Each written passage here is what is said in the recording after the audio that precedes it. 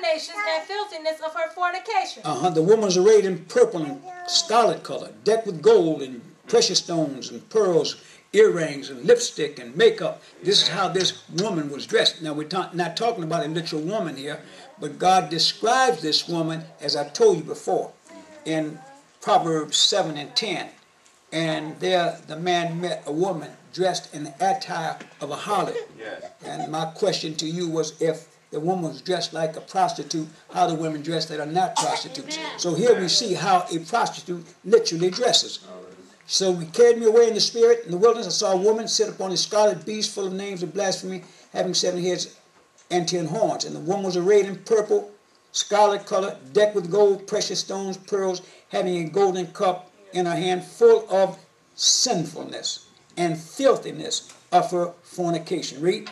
And upon her forehead was a name written, Mystery, Babylon the Great, the mother of harlots and abominations of the earth. Now, I explained to you that it originated on the plain of Shinar in Babel, or Babylon the city, actual proper.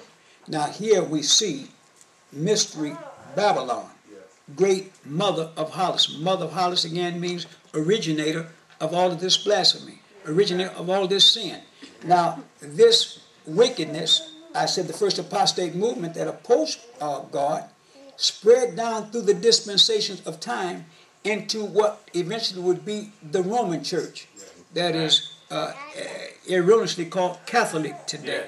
Catholic is a misnomer. It means worldwide or universal. It is actually the Roman Church.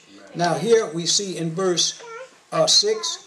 And I saw the woman drunken with the blood of the saints and with the blood of the martyrs of Jesus. And when I saw her, I wondered with great admiration. Saints are going to fall to this religious movement. Amen.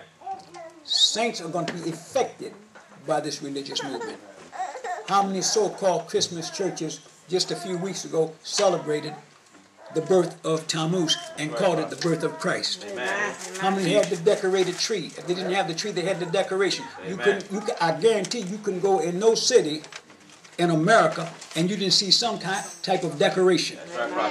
For what? Well, for the birth of Christ. But there's no Bible for that. Amen. No Bible for it at all. There's no such thing as a Christmas in the Bible. Again, that's Roman Catholic.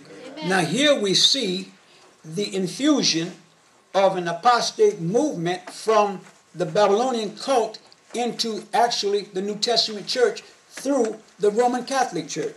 All right, read. And the angel said unto me, Wherefore didst thou marvel? I will tell thee the mystery of the woman and of the beast that carrieth her. Now here he's going to explain and express the mystery of this woman, which literally is a movement, a religious movement. All right, now pick up in verse 9. And here is the mind which hath wisdom. The 7 heads are 7 mountains on which the woman sitteth. I shared before, Rome sits amid 7 mountains or 7 hills, the city of Rome. So we're identifying now a particular city, but it's not really speaking of a city as such, but the headquarters of the Roman Empire centered in Rome. Thus, the Pope's headquarters is where? In Rome. Amen. So we see now the connection now as beginning to be infused from the Babylonian cult religion into now the Roman Catholic Church. Let's drop down to verse 15. And he said unto me, The waters which thou sawest, where the horse sitteth, are peoples and multitudes and nations and tongues. People, multitudes, nations, and tongues, which means every ethnic race of people has been affected by the Roman Catholic Church. Amen. Drop down to verse 18. And the woman which thou sawest is that great city. Now he breaks this down. The woman that you saw, I told you before, it's not a literal woman, but it's a religious movement, was a great city, which reigneth over the kings of the earth. Now, in the dispensation of Christ and the apostles, the greatest empire in that dispensation of time was the Roman Empire. Amen. And it was even so after the death of Christ, as we carried through into the First Council of Nicaea in 325, where Constantine took control over Christianity, and Constantine literally was the first pope.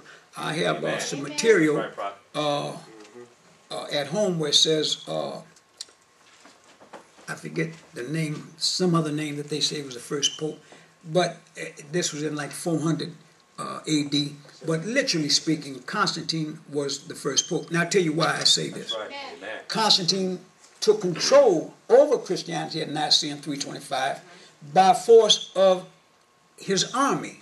He was the emperor of the Roman Empire, claiming to have a vision from God, but literally he served the goddess Diana, who's the Roman replica of the goddess Ishtar, who was the Babylonian goddess. So again, you see again the integrating of Babylonian religion into the Roman Catholic Church, and the Roman Catholic Church at that time controlled, after Nicaea 325, controlled the Christian movement. So they ingested into Christianity the so-called Trinity, which means three gods. I don't care how they twist it and turn it. Trinity is taken from the word tri, which means three. Amen. Three persons, individuals in heaven.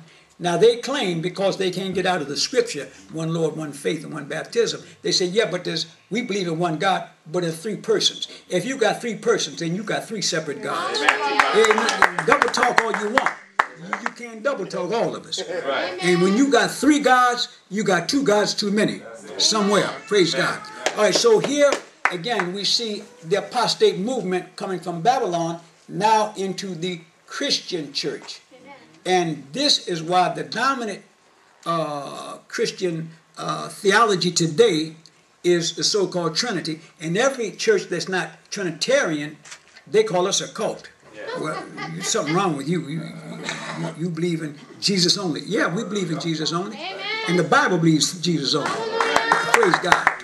Jesus said, amen, Moses wrote of me. Moses way back in the Old Testament. If Moses wrote of Jesus back in the Old Testament referring to Jehovah God, then Jesus must be Jehovah God. Since the prophets wrote of him. Praise the Lord. Isaiah 45:5. I am the Lord. There is none else. There's no God beside me. Amen. Now that's what Jehovah spoke through the prophet Isaiah. So again, we have to fully understand that when we say we are Jesus only, we are speaking the truth.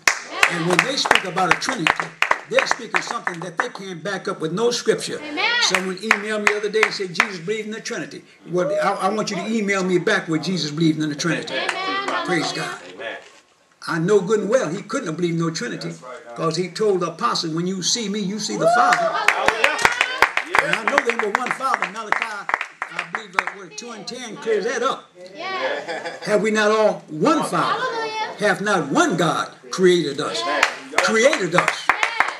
And the Bible said, New Testament, Jesus created everything that was created by him. Everything that was made by him. Jesus. He was in the world, and the world was made by him. He came into his own, and his own received him not. But as many as would receive him, to them he gave power to become the sons of God, even to them that believed on his name. And his name is Jesus. Praise God. Hallelujah. So I'm trying to let you know the importance, fully understanding the error of this powerful Catholic Church. Brothers and sisters, listen, it's the richest organization in the world. And they can change governments. That's right. Not as strong as they used to be, but at one time they could overthrow governments. But they can't overthrow the Church of God. Because the words went forward. The gates of hell shall not prevail against my church. So we have to fully understand the importance of understanding the Babylonian influence as it came into Christianity, and connect it with Revelation again, 17:18. And the woman. And the woman which thou sawest is that great city which reigneth over the kings of the earth. 18 and 2. And he cried mightily with a strong voice, saying, Babylon the great is fallen, and is become the habitation of devils, and the hold of every foul spirit, and the cage of every unclean and hateful bird. For all nations have drunk of the wine of the wrath of her fornication. How many nations? All. A few. All. Some. All nations. Every group of people on this earth has been affected some kind of way by the Roman Catholic Church. Read. And the kings of the earth have committed fornication with her, and the merchants of the earth are waxed rich through the abundance of her.